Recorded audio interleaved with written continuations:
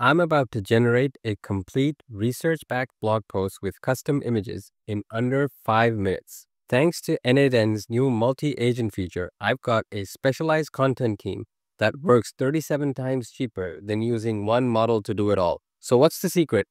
Instead of one confused agent trying to do everything, I've got a research specialist, a writing specialist, an image specialist, and a smart coordinator orchestrating it all. Better quality output for a fraction of the cost and zero tool confusion. So in the next few minutes, I'll show you exactly how to build this multi-agent content machine.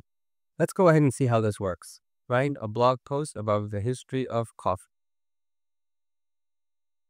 All right, so here's what's happening now. The blog writer agent, that's my orchestrator, running on Claude Sonnet 4, just received our topic and it's making a game plan. So instead of trying to do everything itself, it delegated by calling the title and structure tool.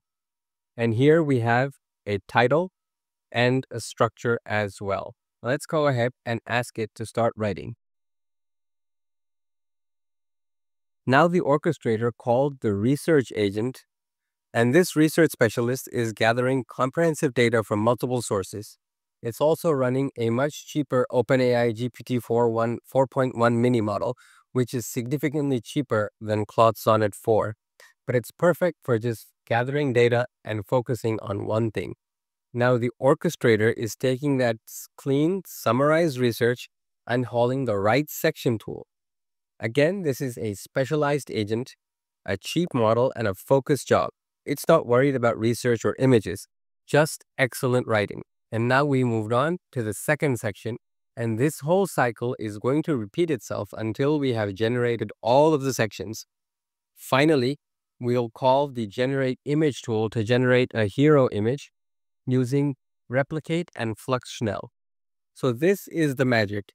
Each agent is optimized for its specific task.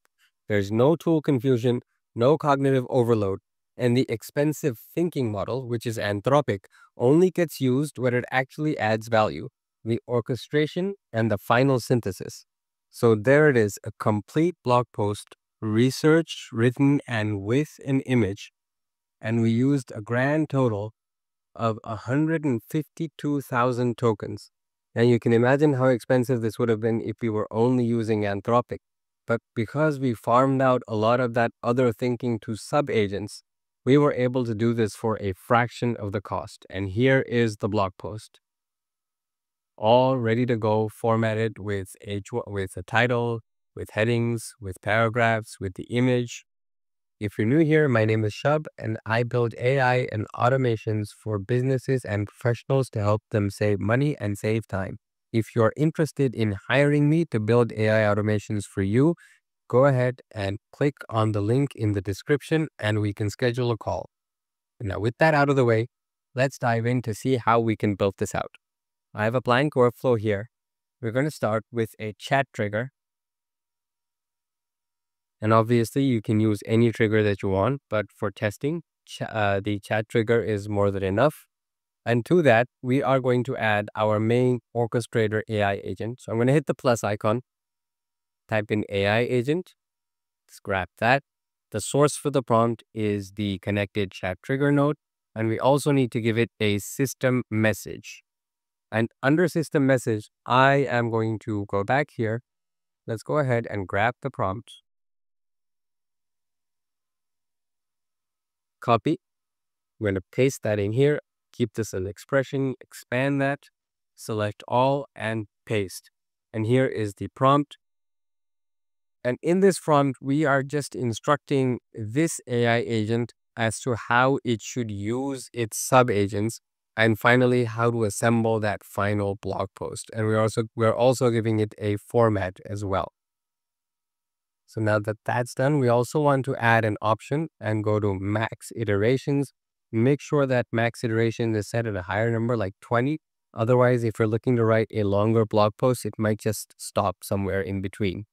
We also need to give it a chat model. So I'm going to use Anthropic and Claude Sonnet 4 because it's a fairly advanced model.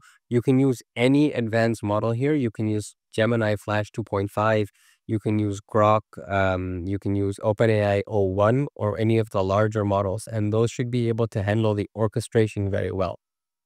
So we have Anthropic here. We also need to give it memory. Simple memory is fine for now, but you can also use Postgres if you like. Make sure the context window length is also 10, so it keeps track of everything that's happening. And now we need to build out the tools. So let's just go ahead and rename this. Blog Writer Orchestrator. Okay. So if we go back to the main agent, we'll see that the first tool is the titles and structure tool. So let's go ahead and build that out. So under tools, I'm just going to drag this here and we're going to search for AI agent and click on AI agent tool. And we'll call this title and structure. And remember, we need to change the description and the prompt. So I'm going to go back, grab it from here. So the description is telling the main agent what this agent does. So we need to be very specific. And we're also going to give it a prompt. Let's go ahead and expand that. Come back here, grab this.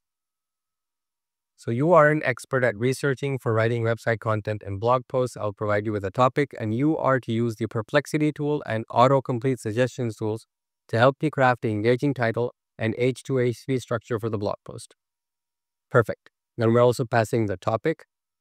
And this JavaScript variable in n8n means that the AI agent has to fill this in. All right, perfect.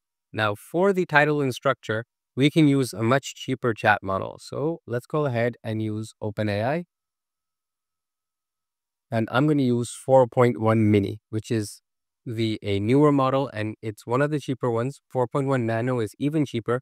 4.1 mini can handle more tokens and more advanced thinking. So because we're doing research, we want to make sure that we're giving it a fighting chance. Perfect. And to this, we can give it its own tools. We need to get research from Perplexity, and we also are going to use the Google Autocomplete API with SERP API. So let's start with Perplexity. Just give it the Perplexity tool.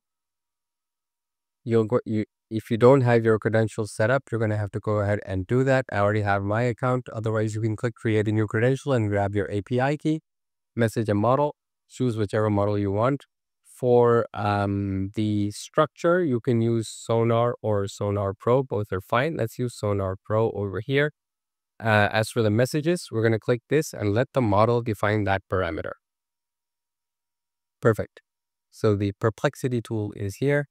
And we also need to set up the SERP API tool. Now, so SERP API gives you access to all of these Google functions.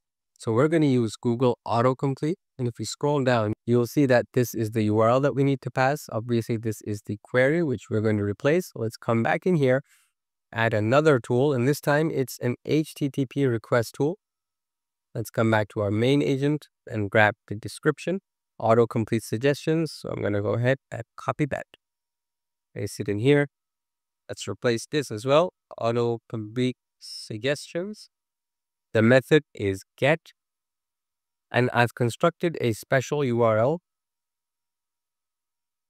So I'll walk you through what that is. We can click expression, expand this.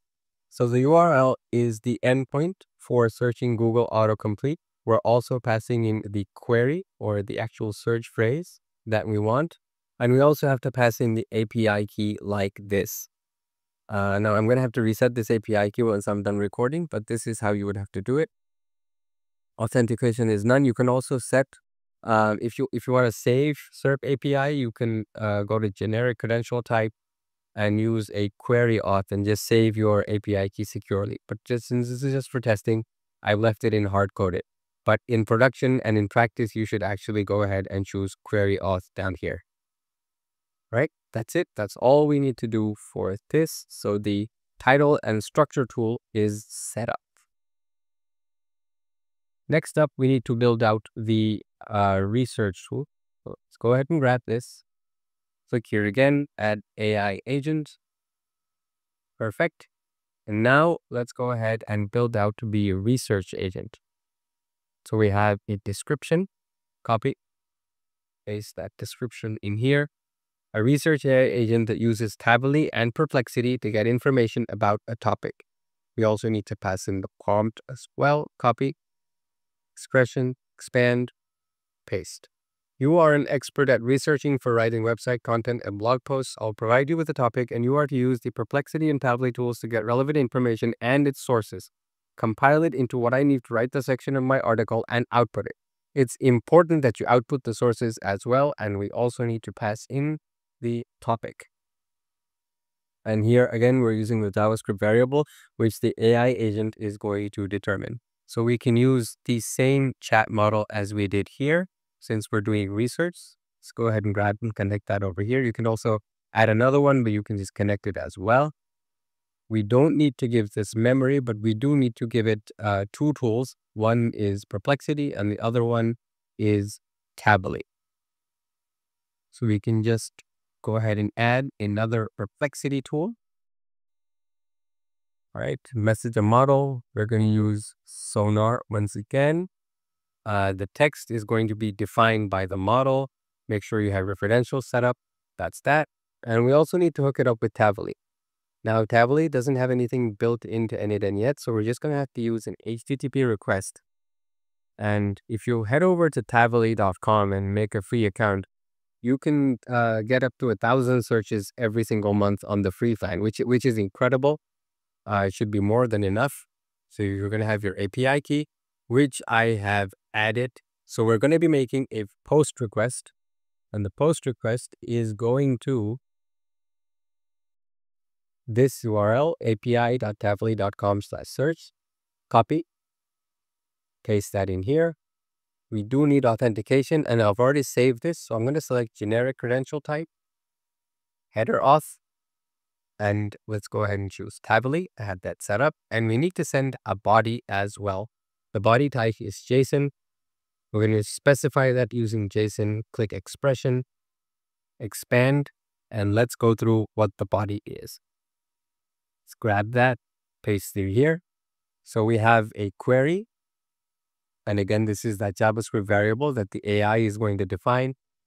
For topic, you can choose general or news. I'm just going to leave this as general for now. The search depth is basic. We want 3 chunks for source, max results 3. These are all default settings.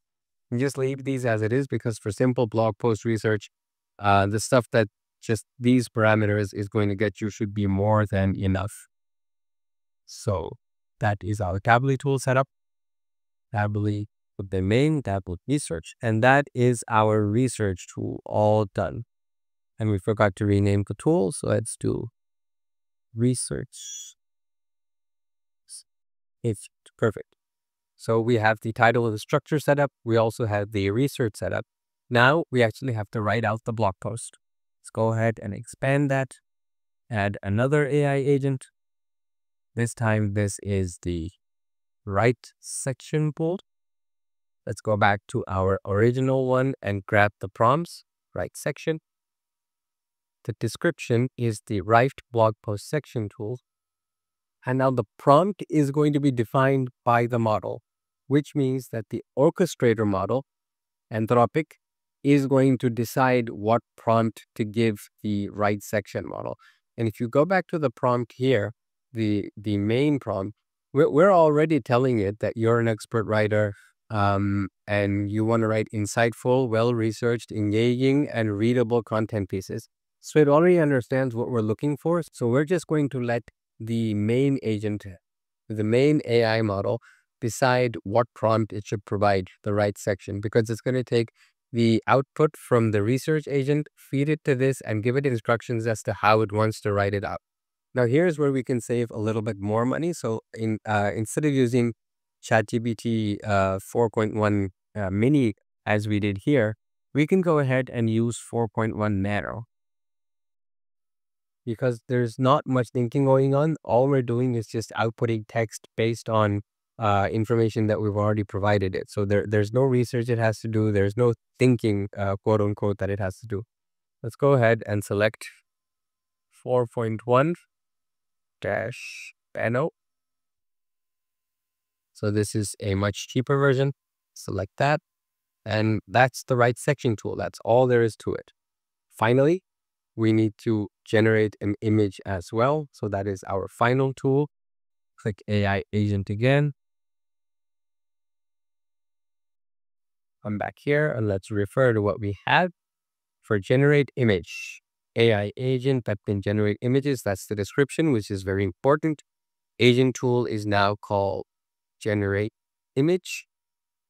And the prompt is this over here. Let's come back, expression, expand, and paste. This time we're passing in two variables from the AI. So we're passing in the topic, what the article is about, and we're also passing in the image style. So the image style can be an illustration, it can be photorealistic, it can be whatever. But we're letting the AI agent decide that. And we're also giving it instructions to use the replicate generate image tool to start the generation process.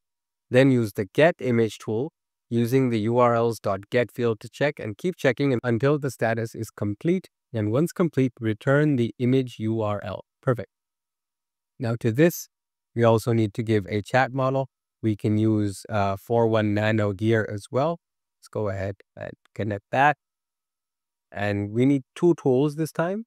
So the first tool is generate image. Use replicate to generate an image. That's the description. Tools. Let's go ahead and expand that. HTTP request. Use replicate to generate image. Replicate. Generate image. The method is post, which is important. Here is the URL. Now this is for the Flux Schnell model, but you can certainly use any model that you want. Flux Schnell is the cheapest, which is good for demonstration. Obviously, for production, you may want to use a slightly more advanced, more expensive image generation model. Authentication, again, I have it saved. Generic credential type, header auth. And this time I'm going to choose replicate. If you don't have one, you can just go ahead and create your new credential. And we do want to send a body, JSON, to specify the body using JSON. And let's go ahead and grab that from here. Copy, let's paste it. So we have, this is that particular structure that replicate looks for. The only thing we're actually passing in is the prompt, again, using that special variable. Everything else is at default, but certainly you can change whatever you want over here. We also need to have the check status tool. So it's another HTTP request. Check image generation stats. Let's go ahead and grab check status of generated image, copy, paste that. This time it's a get, and the URL is going to be defined automatically by the model. Grab that here, but we do need to add authentication. So go back to generic credential type, header auth, and replicate. Perfect. That's all set. And there is our entire workflow completely built out. Now, if you want to make this even more powerful, let's clean this up for a second. If you want to make this even more powerful, you could hypothetically nest AI agent tools within AI agent tools. So let's say you wanted to do a two-step research process. You could just drag this down, add another AI agent tool. So this time, this while it's doing research, it's going to call another AI agent. And hypothetically, you can just keep nesting down as far as you want to go. And this is how the AI agent tool can really, really up the level of complexity that your n8n workflows can have. And really by farming off a lot of the thinking to other AI tools and AI agents, the main agent does not get overwhelmed because if you give the main agent too many instructions at once, it may end up missing a few. But by using this methodology, you can basically guarantee that all of your sub instructions will be followed as well. So if you enjoyed this tutorial, I'd really appreciate it if you could give it a like. Do remember to subscribe to the channel for more AI and automation content.